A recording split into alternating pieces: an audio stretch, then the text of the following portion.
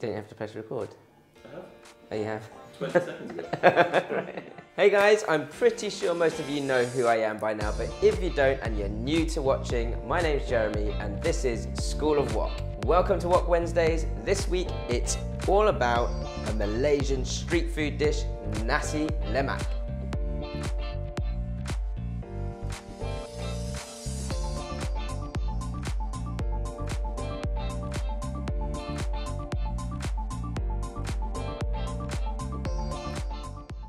So Nasi Lemak is not necessarily an easy dish to make, but it's kind of one of those things where there's a few different components and it's a really impressive sort of weekend meal or alternative to Sunday lunch.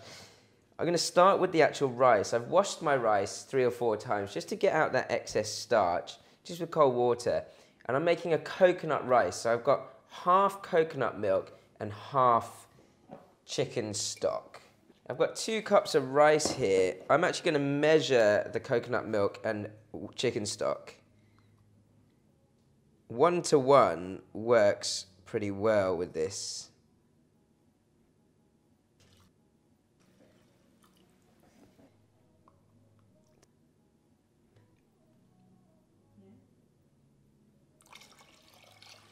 So I've got roughly 1 cup of rice to 1 1/4 cups of water. So I've got 2 cups of rice there, so that's 2 1/2 cups of water or liquid. Bring that to a boil. I'm just going to take a pinch of salt and a pinch of sugar. So if you're cooking everyday rice, it would just be water. But with this coconut rice, we've got that coconut milk and the chicken stock. So that fattiness from the milk and the chicken stock will just sort of keep the grains of rice nice and separate, which is what I love about this. I'm going to keep that on a cover. It's now boiling, so I'm going to bring the boil down to simmer on a medium heat and let that simmer away until the level of water hits the level of rice and it starts sort of just bubbling little holes in between the rice. At that point, I'm going to switch it off. Next up, my curry. So Nasi Lemak is kind of like a buffet of all different types of food that go with your coconut rice. That rice is the driving force of the dish. Now, it always comes with some sort of curry, so I'm going to go for a really sort of classic Malaysian style chicken curry to go on the side with this with a deep fried boiled egg. Right, the chicken itself always has to be on the bone. Makes it much more succulent, much more tasty. So I've got chicken thigh and leg pieces. I'm going to fry that chicken off just so that I can use the oil from the chicken to cook off my spices. My spices here, I've got some whole spices, some clove, cumin seeds. I've got some chili, so bird-eye chili, lime leaves, they're kaffir lime leaves, and then some coriander seeds and some cinnamon bark. Outside of that, the only powder here is a little bit of chili powder. You could sear your chicken pieces in a separate pan, but I want to sear it in the same, so I've got less washing up, I've got a lot of things going on here today, and secondly, I want to get the flavour and any excess fat out of the chicken so that that fat can be used to temper my spices.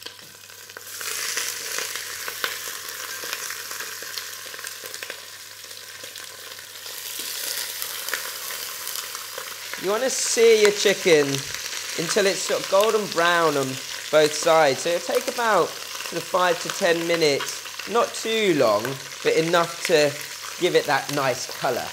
Whilst the chicken's searing, you may as well prepare the rest of your ingredients. Now we have super large onions at School of Wok, so you're probably going to take half of this. I want to finely dice your onion.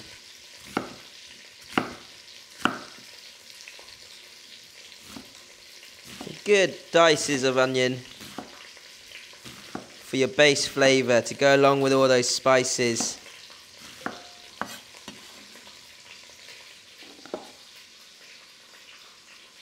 And then some finely chopped ginger and garlic. And this curry is definitely more home style curry than sort of what you would get in your restaurants. You know, not excessively fatty, just flavoured with loads of great base ingredients.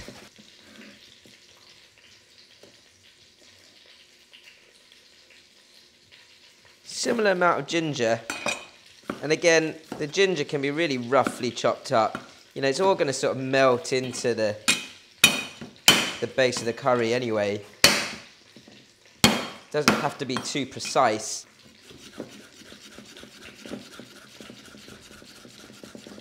And I can hear the chicken skin going crispier now because it's not quite as spitty as it was. Ginger, garlic, all in the same bowl. And then my whole bird eye, I can, depending on how hot you want it, you can either finely chop it, which you'll get a lot of heat out of, or I'll show you with the other one, you can just sort of open it up, and then you'll get heat out of it and flavour, but not over hot. Depends how much chili tolerance you have, really. So that base, onion, ginger, garlic, chili, all ready. The only thing I have to chop up now is your tomato, but I'm going to check my rice and turn my chicken legs first.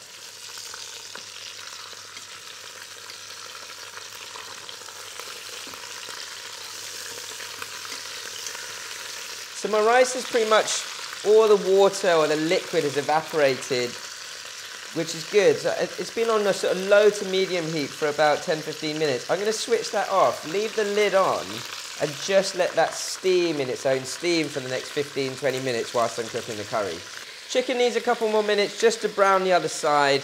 I'm going to take that out in a clean bowl. Next up with your base flavours is your lemongrass. You could peel the outer layers of your lemongrass if you wished, but you all know I like bashing things with a cleaver, so that just opens up the flavour and brings out the real fragrance of the lemongrass, which makes this dish along with the lime leaves. I'm going to put those nearby my onions. My lime leaves there ready to go as well. I've got some tomatoes. I'm going to use fresh tomato juice here to make almost the spice paste for that base flavour of the curry, and then we'll season it later on. You want to dice your tomatoes. Now, I say there's a lot going on here, but the nice thing about this is, outside of maybe the rice, which you want sort of fresh, you could cook your curry the day before and it would taste really good the next day. Saves you time. Once your curry's cooked, it develops more flavours. Chicken's browned nicely. So you want to remove your chicken, and all that flavour or that sort of stickiness on the bottom of the pan, that's going to add a lot of flavour to the curry. Now, onto your spices. The whole spices go in first. I'm on a medium heat here, so it doesn't burn the spices. Tempering your spices is really important because it really releases all the flavour and the oils of the spices.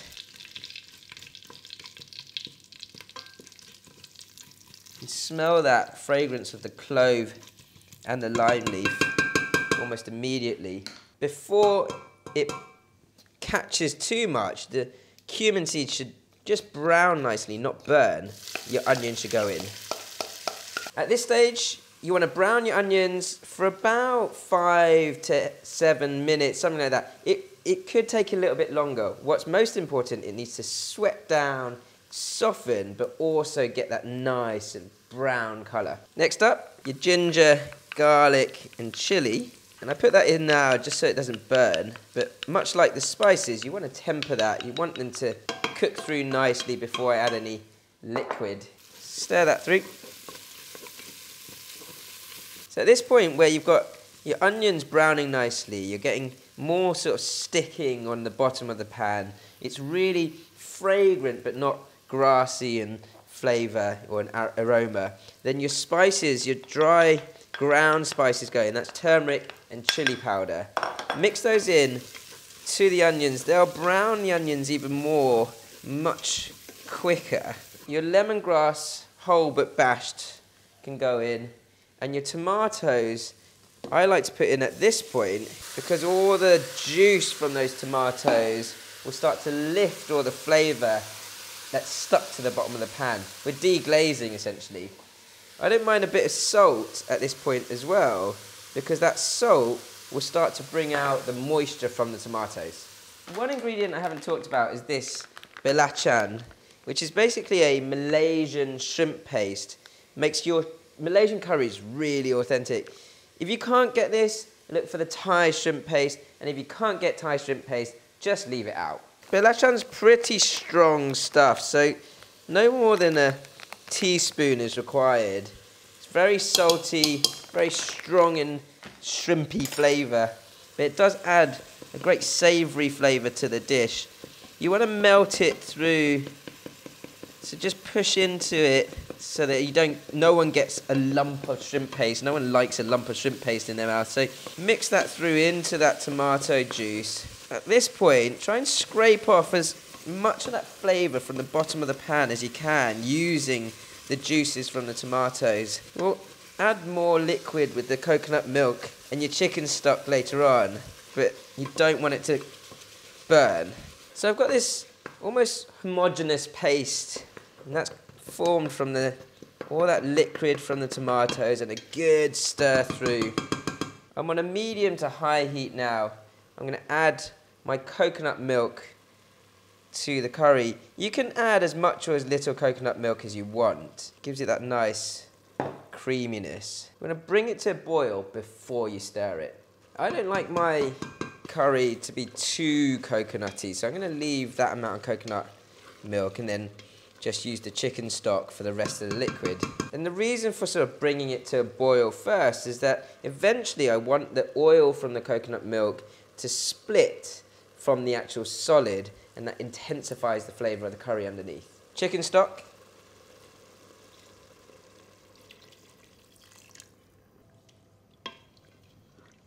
Bring that to a boil and your chicken goes in. Chicken in.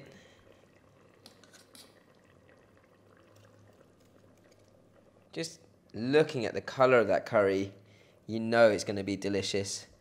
And I haven't even seasoned it yet. Don't waste the juices. Just make sure that chicken's nicely covered by the sauce. And then have it on a medium heat, simmering away.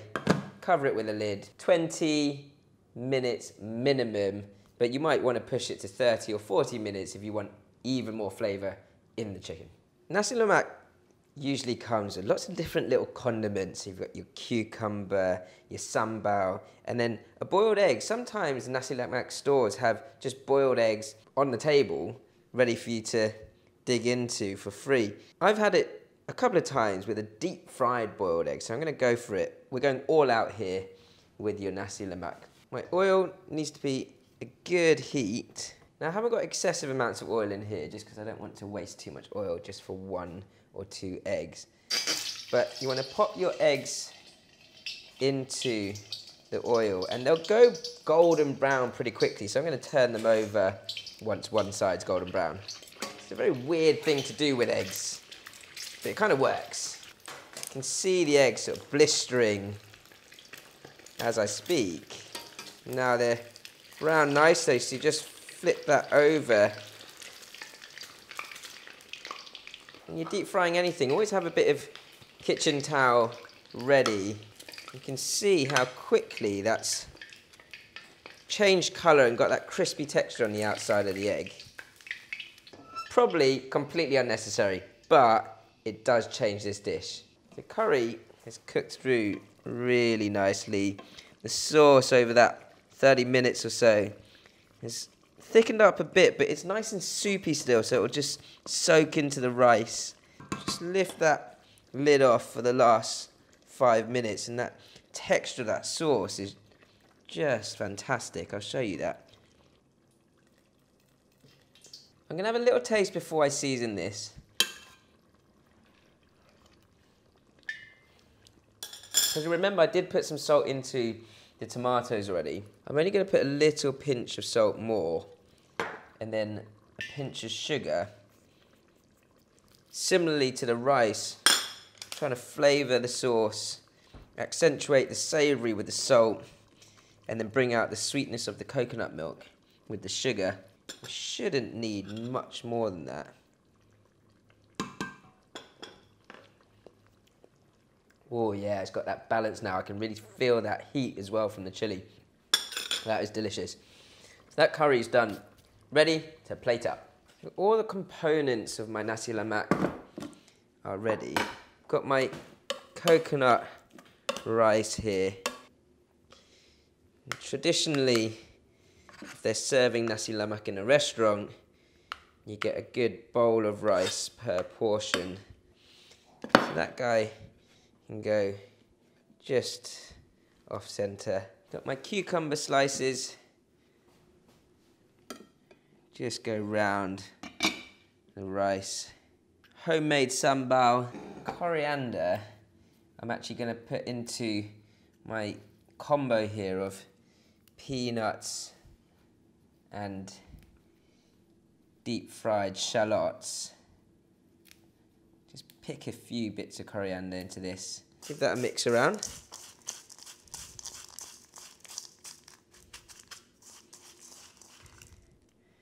And then you've got crunchy bits with that fresh coriander flavour in there as well. My chicken curry, of course, the main event. I'm gonna get a good leg onto this plate.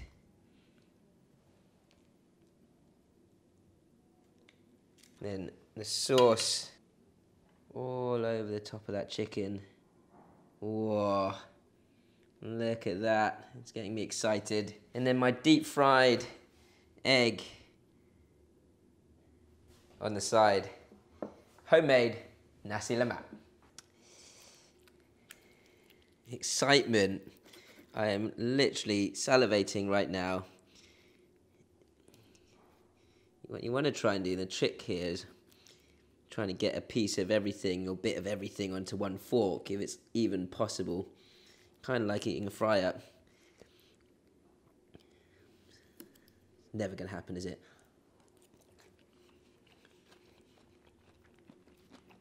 Mmm.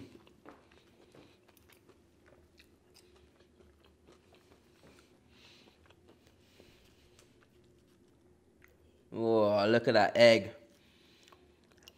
Deep fried, soft boiled egg. Can't get better than that. With the rice, the curry sauce. I'm just gonna keep eating and let you guys dream of cooking this dish. So for me, that perfect balance. So crispiness with soft boiled egg, spicy, nice and savory, salty from the chicken, all those great tempered spices, crunchy from the peanut, crunchy from the cucumber, a little bit more spice from the sambal. It's the type of dish that my chefs love to cook at the supper clubs at the school, which we actually do on a monthly basis. So if you are in the country, come along. And don't forget, guys, if you like to cook this type of food, subscribe to our channel and like.